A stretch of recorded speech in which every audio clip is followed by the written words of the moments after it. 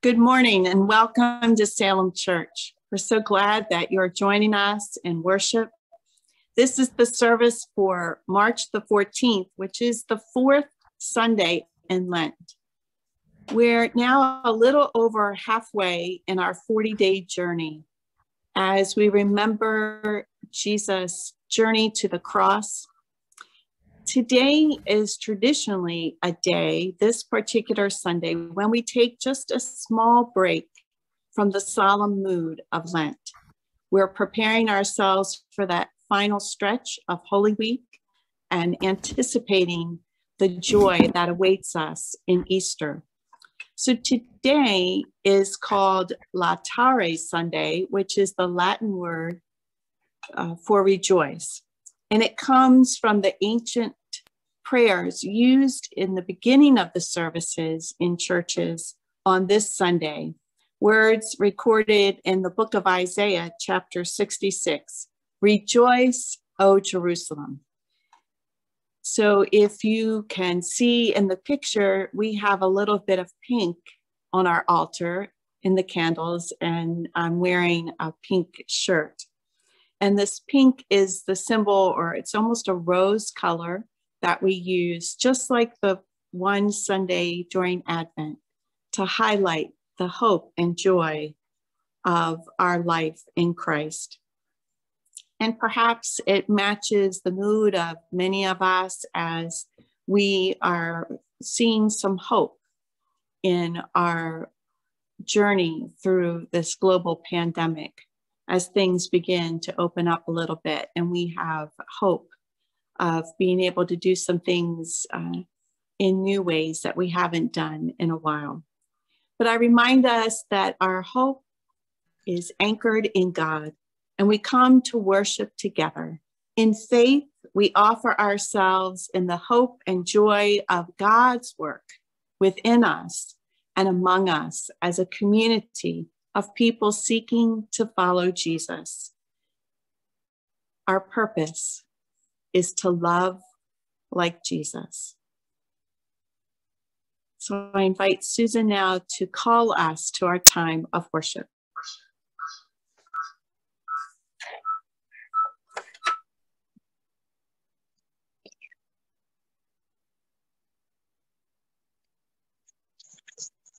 I'm not sure, is my mic on? Okay. Come and worship. Open your hearts to the joyful power of God's love. We seek to follow the example of Jesus Christ, that he may teach us his ways of love and humble service. Let us join together in our opening prayer this morning. Everlasting God, because of your tender mercy toward all people, you sent your Son, our Savior, Jesus Christ, to take upon himself our flesh and to suffer death upon the cross, that all should follow the example of his great humility and love. In your mercy, guide us to follow the example of his patient sacrifice, and by your grace, make us to share in his resurrection through the same Jesus Christ our Lord. Amen.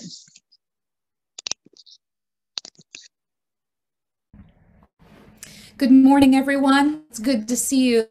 We're going to start this morning by singing the classic hymn, "We Have a Story to Tell to the Nations." We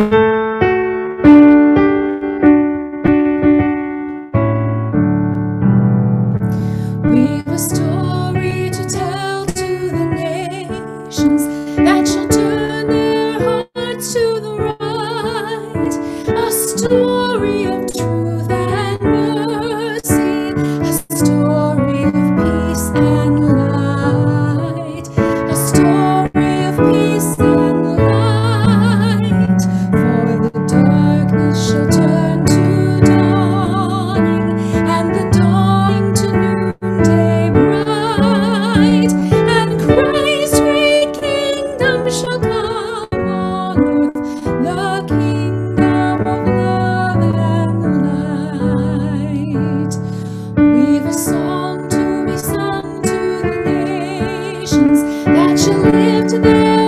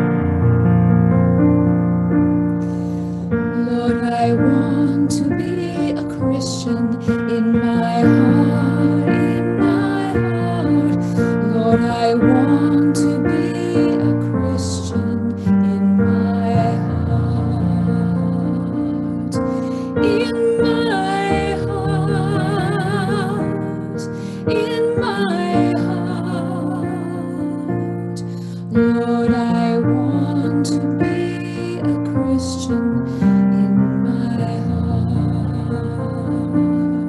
heart. As we sing this next verse, really think about the words and what it means to be more loving. Here we go. Lord, I want to be more loving in my heart, in my heart. Lord, I want to be more loving in my heart, in my heart,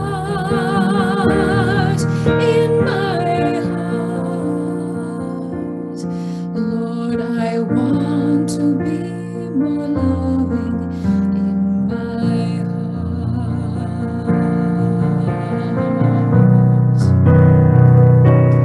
Lord, I want to be more holy in my heart, in my heart. Lord, I want to be more holy in my heart, in my heart, in my heart. Lord, I want to be more holy in my heart.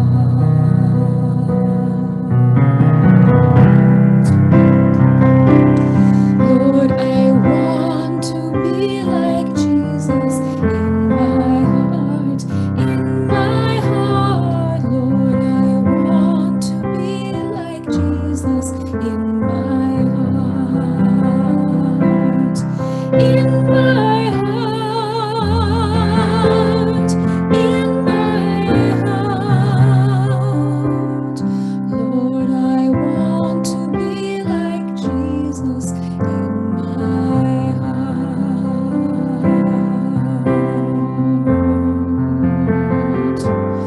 Lord, I want to be more loving. Lord, I want to be more holy. Lord, I want to be like Jesus in my heart.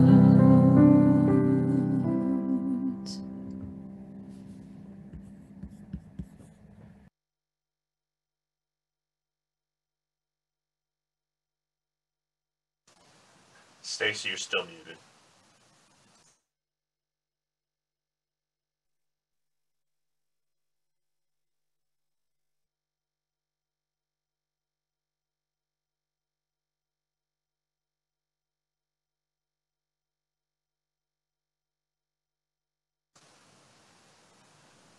There you go.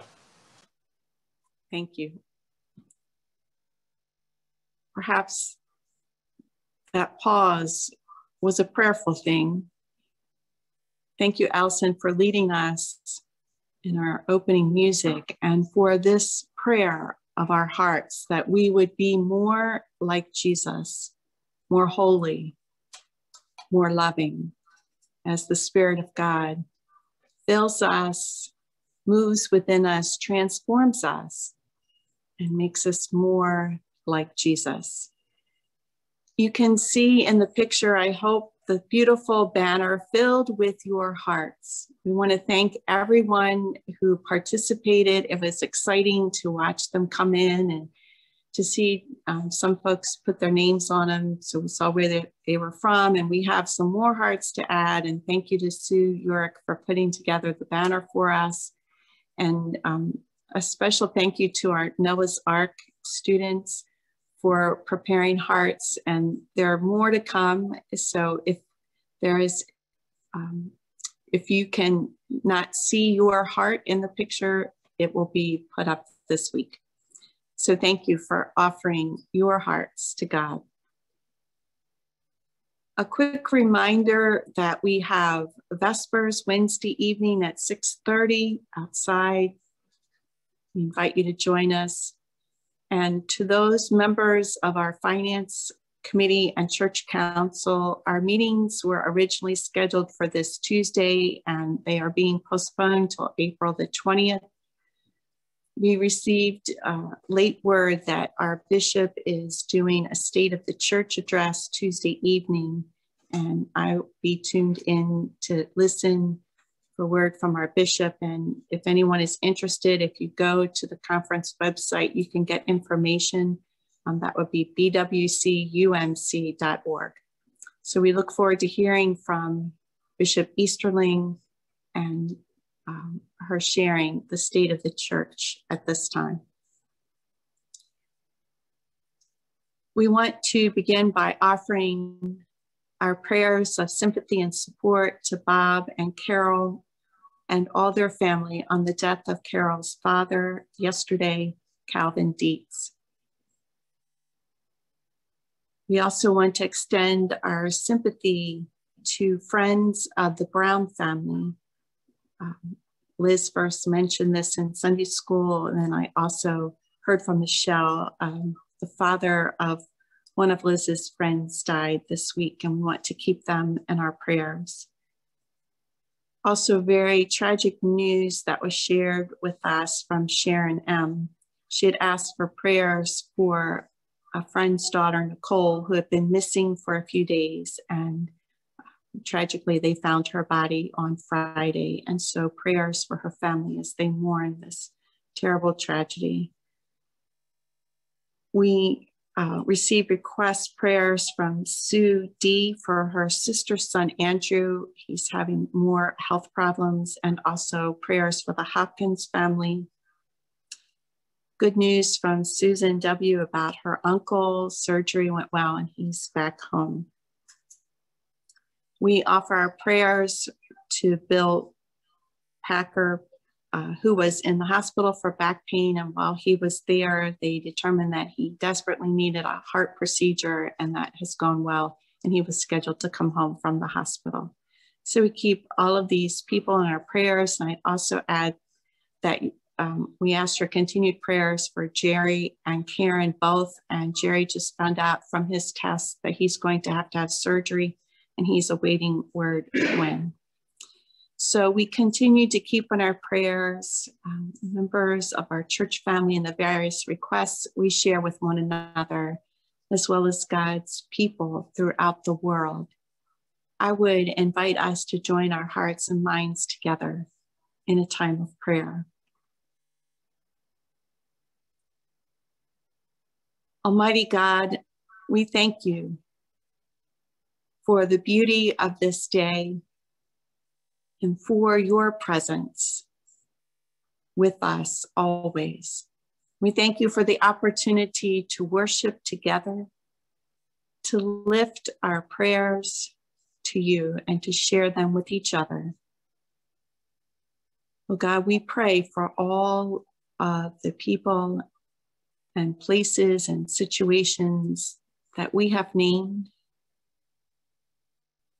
Especially we ask your blessings on those who are ill, for all who are caring for loved ones, for those who mourn the loss of those dear to us. Pray for all who are grieving. We give you thanks for your healing power and ask that you would bless those who are in need. We pray, oh God, for each one joining us in worship, for the things that are heavy upon our hearts, oh God. We lay our burdens at your feet. We trust in your unfailing mercy and love. We pray for those who are unable to be with us in worship. And we ask, oh God, that you would bless the ministry of our congregation, that we might strive to bring you honor and glory, that we would serve with joy and humility. We pray for our community. We give you thanks for all those who are helping, especially those making sacrifices for the good of all. We pray for our nation. We pray for our world, a world that you love. a world you love so much that you gave us your Son, Jesus, to be the Savior of all who would believe. And now, God, bind us together through the power of your Holy Spirit as we pray together our Lord's Prayer. Our Father, who art in heaven, hallowed be thy name. Thy kingdom come, thy will be done on earth as it is in heaven. Give us this day our daily bread, and forgive us our trespasses, as we forgive those who trespass against us. And lead us not into temptation, but deliver us from evil. For thine is the kingdom, and the power, and the glory forever. Amen. I'll say good morning once again, and a special hello to our children and young people who are joining us today. We miss seeing your faces and hearing your laughter and feeling your energy with us in person. But we are so glad that you are part of our church family. We welcome all our friends in Jesus. Again, thank you to everyone who made hearts and offered them to God for use in our banner. I hope you can see how beautiful it is. Each heart is unique, and you can feel the love coming from all these hearts. For a number of weeks now, we've been talking about the way that Jesus loves us. And Jesus wants us to love one another in the same way that he loves us. Today's Bible story tells us about something very special that Jesus does for his closest friends to show his love. In those days, we remember that people walked everywhere, and the roads were not the way they are today. The roads were dusty and dirty. So if they were invited to go to a friend's house, they most likely would arrive with very dirty feet. And they might be a little tired, and their feet might be hurting them. And it was important that whoever was hosting that gathering, the person's house where they were, that person was responsible for having their servant wash everyone's feet. It was always done by the servants, not by the host. In this story that we will hear from the Bible, Jesus is the one who washes the feet of his friends. His friends are so shocked when he does this because it was not what was done ever. They'd never seen this before. Here was Jesus, their master, their Lord, their teacher, washing their feet just like a servant would do. It was so hard for them to understand why Jesus would do such a thing. But what Jesus tells them next is even more shocking and surprising to them. Jesus tells them that because he has washed their feet, they must do it for one another.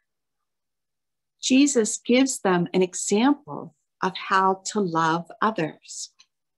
We must serve each other and take care of one another. And sometimes it means doing things we don't want to do or that we feel that we should have to do. Now, for us, it may not be washing someone else's feet. It could be a chore that you don't particularly like, maybe taking out the trash or being nice to someone you don't like. So I want us all, our young people and our young at heart, to be thinking what we can do to be like Jesus. How can we show our love for God? How can we care for someone else this week? This is a challenge for all of us. And here is our reward. Jesus says that if we do this, if we serve, then we will be happy. I ask that you would bow with me in prayer. Dear Jesus, thank you for loving us so much.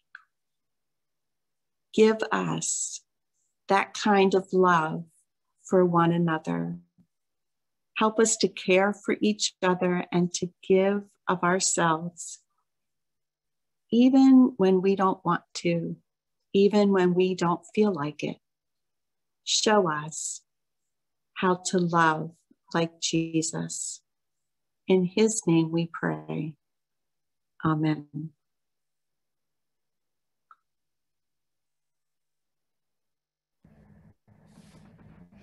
There's another story from the Bible that talks about a woman who met Jesus and she wanted to show her love for him. And so she brought a precious vial of perfume and she washed Jesus' feet with her tears and dried his feet with her hair and then poured out this beautiful perfume to rub on his feet as a sign of love. So I'd like to sing a song about that and about the great love of Jesus for us.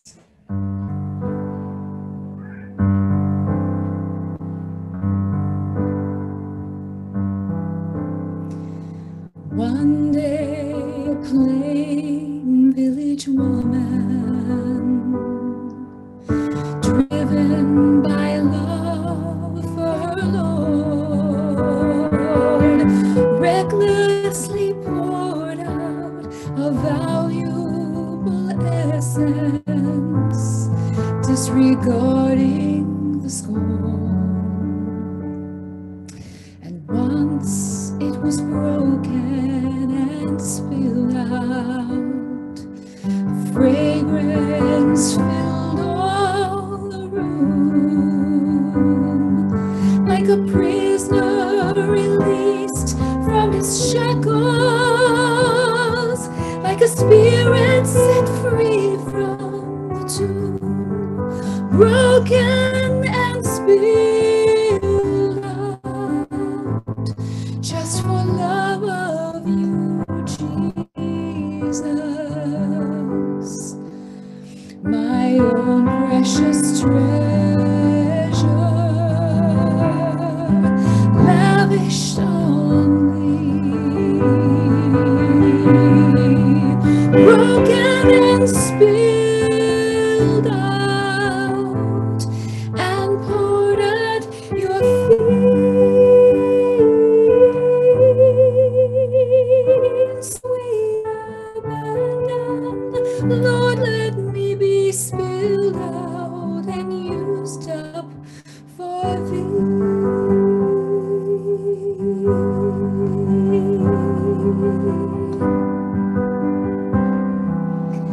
Lord, you were God's precious treasure, his loved one, his own perfect Son, sent here to show me the love of the Father. Yes, for love it was done. And though you were perfect and holy, you gave up yourself willingly, and you spared no expense for my pardon. You were spilled out and wasted for me, broken and spilled out, just for love of you, Jesus, my own precious treasure, lavished on thee, broken and spilled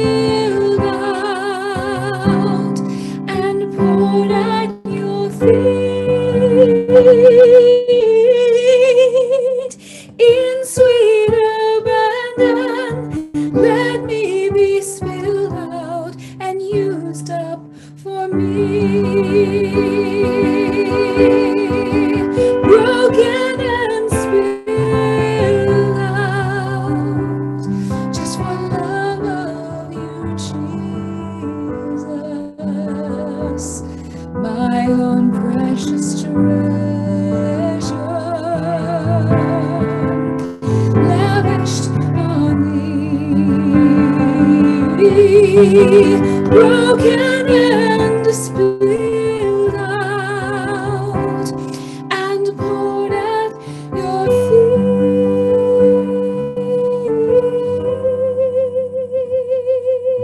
in sweet abandon.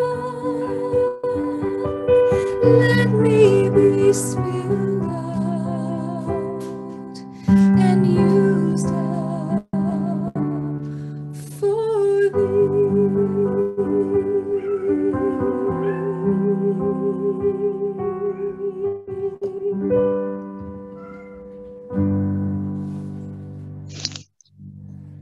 Thank you, Allison. That was beautiful.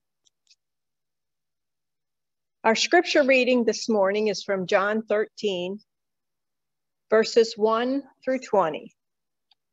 Before the festival of Passover, Jesus knew that his time had come to leave this world and go to the Father. Having loved his own who were in the world, he loved them fully. Jesus and his disciples were sharing the evening meal. The devil had already provoked Judas, Simon Iscariot's son, to betray Jesus. Jesus knew the Father had given everything into his hands and that he had come from God and was returning to God. So he got up from the table and took off his robes. Picking up a linen towel, he tied it around his waist. Then he poured water into a wash basin and began to wash the disciples' feet, drying them the towel he was wearing. When Jesus came to Simon Peter, Peter said to him, "Lord, are you going to wash my feet?" Jesus replied, "You don't understand what I am doing now, but you will understand later." "No," Peter said, "you will never wash my feet." Jesus replied, "Unless I wash you, you won't have a place with me." Simon Peter said, "Lord, not only my feet, but also my hands and my head." Jesus responded, "Those who have bathed need only to have their feet washed because they are completely clean. You disciples are clean, but not every one of you." He knew who would betray him. That's why he said, "Not every one of you is clean." After he washed the disciples' feet, he put on his robes and returned to his place at the table. He said to them, "Do you know what I have done for you? You call me teacher and Lord, and you speak correctly because I am. If I, your Lord and teacher, have washed your feet, you too must wash each other's feet. I have given you an example. Just as I have done, you also must do. I assure you, servants aren't greater than their master, nor are those who sent greater than the one who sent them. Since you know these things, you will be happy if you do them.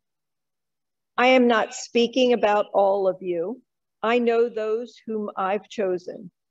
But this is to fulfill the scripture. The one who eats my bread has turned against me. I'm telling you this now before it happens, so that when it does happen, you will believe that I am. I assure you that whoever receives someone I send receives me, and whoever receives me receives the one who sent me." This is the word of God for the people of God. Thanks be to God. Amen.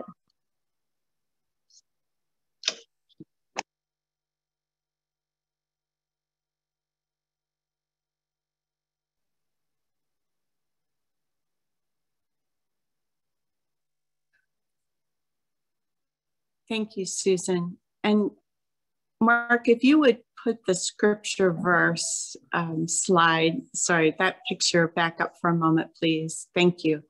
I want us to really focus on this image of Jesus pouring water in the basin and then washing the feet of his disciples.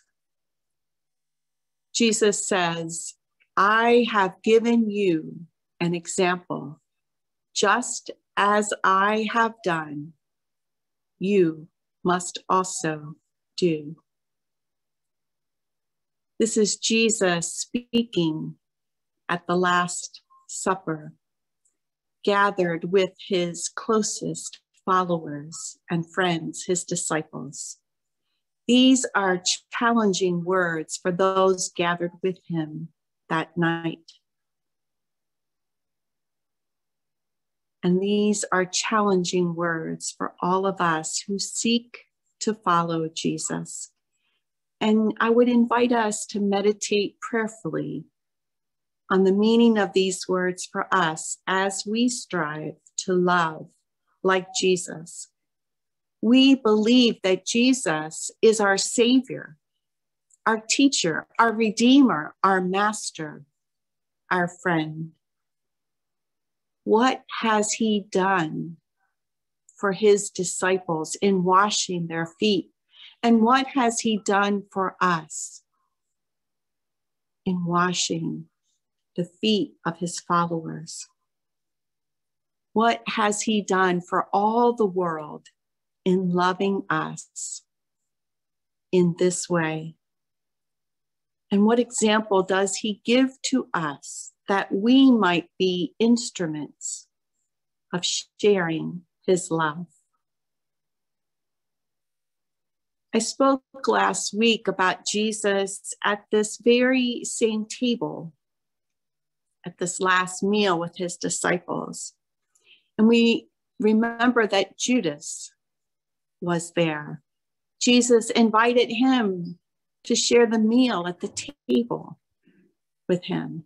And in today's scene from the Bible, Judas is there. Judas is among the disciples whose feet are washed by Jesus. Jesus has invited his closest followers, the ones we call disciples, to eat with him one last meal. Jesus knows that it would be the very last time they would eat together before his arrest and his death. But Jesus' disciples do not know. The gospel record emphasizes that Jesus loved his disciples and followers, and he shows that love fully, completely, and to the end. His love does not waver. And more than anything else, on this night, Jesus wants his disciples to know how very much he loves them, and that nothing can take his love away from them. As they are eating together, Jesus gets up from the table and he takes off his robes and he puts a towel around his waist. You can imagine the shock of his disciples. He proceeds to kneel and to wash the disciples' feet. All the disciples. Peter protests. Peter's always bold to say what he's thinking. But Jesus insists and washes his feet. And Jesus washes the feet of even Judas, his betrayer. Jesus washes his disciples' feet. Jesus, the Master, the Lord, the Teacher, the Savior. He stoops literally and figuratively to fulfill the task of a servant, and not just a servant, but the lowest of servants. This particular task was reserved for the lowest of the servants. The writer Max Lucado describes the scene in this way. Hands that shaped the stars now wash away filth. Fingers that formed mountains now massage toes. And the one before whom all nations will one day kneel now kneels before his disciples. Hours before his own death, Jesus' concern is singular. He wants his disciples to know how much he loves them. Yes, Jesus washes the feet of his disciples. And if that isn't shocking enough, Jesus goes even further. When he is finished, he looks at his disciples and tells them that they too must wash each other's feet. They must serve. They must learn the way of servanthood and sacrifice. And in saying this, Jesus makes this truth clear. We have lost all rights to be anything but humble. Jesus is our example. And so humility is required of us in the way of Jesus' love. Humble service is true greatness in Jesus' value system. But wait, there is a blessing, and isn't there always when we serve? Jesus says that we will be happy if we follow his example and serve. There will be a natural joy that comes from humble service. Mark, you can just highlight me, not the next one. You can just, thank you. I want you to think for a moment with me about how you feel when you serve someone else. Think about times when you've put someone else's needs ahead of your own, maybe made sacrifices or done something that you might have considered a lowly task. But how do you feel when you serve like Jesus? Now, this might seem like a strange example, and I don't mean any disrespect, but when I think about joyful service, I can't help but think about experiences I've had going to Chick-fil-A. You can laugh if you want. It's kind of a funny image, but I don't know what your experience has been, but it seems like every time when I go to Chick-fil-A, when I'm finished my order and the server is finished, the last thing the person says is, "It was my pleasure to serve you." And there's such a genuine tone to that statement that I really believe that there is a joy in the service that I have received. Do we truly want to serve? And do we have that genuine joy that comes from serving others in the name and spirit of Jesus? As persons seeking to follow the example of Jesus, we must place humble service as a priority in showing our love. This is true for us as individual followers of Jesus. I've made reference several times to the book by Bishop Michael Curry, and he has this wonderful way to kind of evaluate how we're doing in loving like Jesus. And he writes, "All I can do is check myself again and again. Do my actions look like love?" And I would add this, do my actions look like the love of Jesus? Would Jesus love like this? Did Jesus love like this? When we're trying to figure out how to love like Jesus, we follow the example that he has given us. And then we have to kind of reflect back on what we've done. Does this show the love of Jesus? And I believe that we need to apply these same questions to our church's ministry. Does our life together look like the love of Jesus in action? Are we here to serve? And do we have an attitude of being happy to serve? In this Bible lesson, Jesus does something very specific. He washes the feet of his disciples. Now, you will find, particularly as we approach Maundy Thursday, that some churches reenact this scene. They have foot washing as a part of their Holy Week observances. And in some traditions, foot washing is almost sacramental, like communion and baptism. So what is it that is so significant about the act of washing someone else's feet? We know in Jesus' days on earth, it was a sign of hospitality. People needed to have their feet washed after walking to another person's home.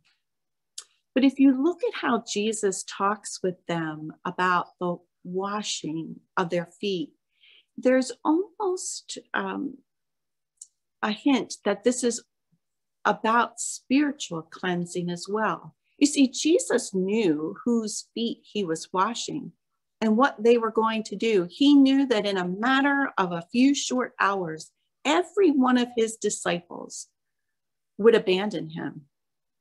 Judas would betray him. Peter would deny him. They all would fall away. And so Jesus is somehow forgiving them or offering them that opportunity to have new life and to repent and to almost prepare them for this time after Jesus' death. And so we can see this foot washing with Jesus and his disciples in the light of baptism and the cleansing from sin and a commitment or recommitment to following Jesus. I want to share with you a very personal story, and I hope I can do it justice. When I think about washing feet, and I've been meditating around this scripture quite a bit lately, I think back to an experience I had just a few weeks ago with my father. As his cancer progressed and he got more and more ill and lost his strength, he of course was unable to leave the house for anything. And of course, this meant that we brought in hospice services, nursing services, and aid to help him bathe. A friend of ours came and cut his hair, but he needed to see his podiatrist, and he had an appointment on his calendar. And I called the office and I explained the situation, and I said, I'll have to cancel that appointment because there's no way I can get him to your office at this point. And the woman said to me, well, we have a doctor who will do this for you in your home. And I was kind of surprised because I wasn't familiar with this type of service. One of the podiatrists made it his life's work at this point to work exclusively going to people's homes and caring for those who were unable to come to the office. And so I called and made the arrangements with him, and he seemed very pleasant, and I had great confidence in him coming to the home. And when he came, I was not disappointed. He was so kind and caring, and he carried himself with humility and compassion. I can't remember, he shared a little bit about his story, but he'd been practicing medicine for over 50 years. So he was a senior himself. And he talked with us about his own experience of battling cancer, and that at this point he was a survivor. But he had brought a very low stool with him, and he took it out and he placed it at my father's feet and he sat on it. And I watched him as he so gently and cared for my father's feet. And I watched him, and I couldn't help but think about the love of God expressed in humble service. I couldn't thank him adequately for what he had done, and he was happy to do it. It brought joy to him to care for others in this way, a servant's heart. So how can we offer our humble service and do it with joy? How do we love like Jesus, who silently and joyfully washes the feet of his closest friends and followers? How do we begin? I believe that we begin with the posture Jesus takes on our knees. Now, this does not have to be a physical kneeling, because not everyone can do that. But spiritual surrender is necessary. We begin in humility with prayer and love, and we look to follow the example of Jesus. My friends, no task is too insignificant. No task is beneath us, but it means tuning your heart and mind to the needs of another person. And it means suspending any judgment we might have on the other. And now, Mark, if you'll show us this image that I wanted to share with you, it just seems like it carries a message for us today. It's hard to throw stones when you're busy washing feet. Love like Jesus. This also ties back into last week's message on Jesus' command and example of loving our enemies. When we focus on serving others, we will grow in our capacity to share the love of God with them. Humble service allows God to work through our actions to express genuine love, the love of Jesus Christ, our humble Savior, our example, our teacher, our friend. Love like Jesus. In response to Jesus' love for us, let us join together in praying our prayer of commitment. Lord Jesus Christ, teach us your way of love. We are humbled by your example of sacrifice and service. We are grateful for your presence at work in our lives. In response to your love and grace, we offer ourselves and our church's ministry to you. Redeem and restore us. Make us your people that we may share your love by serving our neighbor. We commit ourselves to love one another as you have loved us and love us still today. In your holy name, we offer this prayer of commitment and our gifts for your glory. Amen.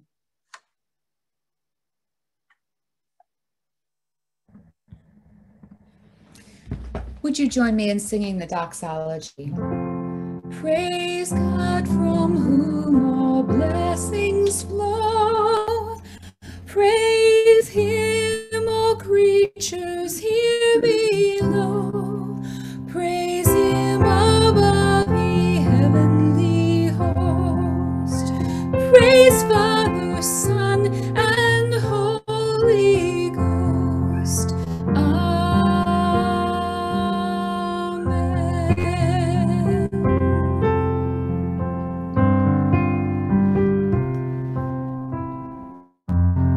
Join me in singing this closing song of worship, Make Me a Servant. Make me a servant, humble and meek. Lord, let me lift up those who are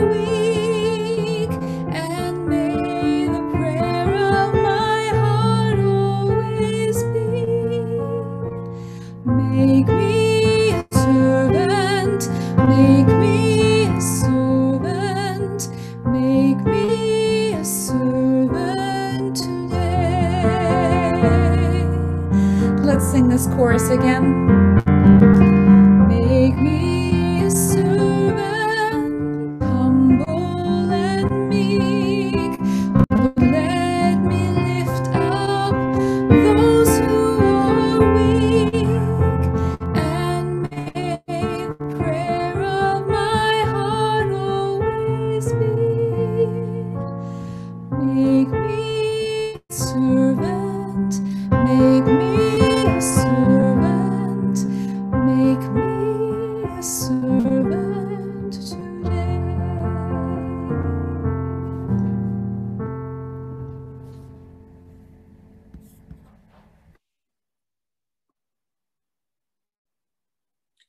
And now may the abundant love of God surround you.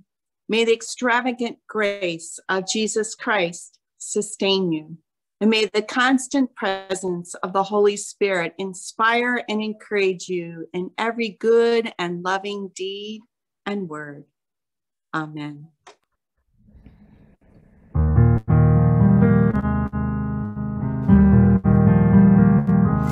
May the road arise to meet you. May the wind always be at your back.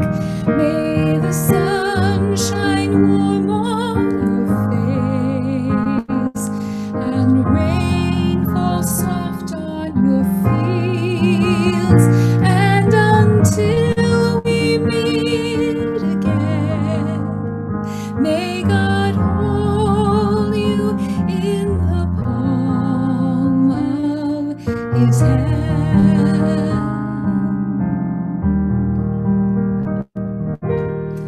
I want to invite you to unmute and turn your camera on so that we can all see you and enjoy in a time of fellowship this morning.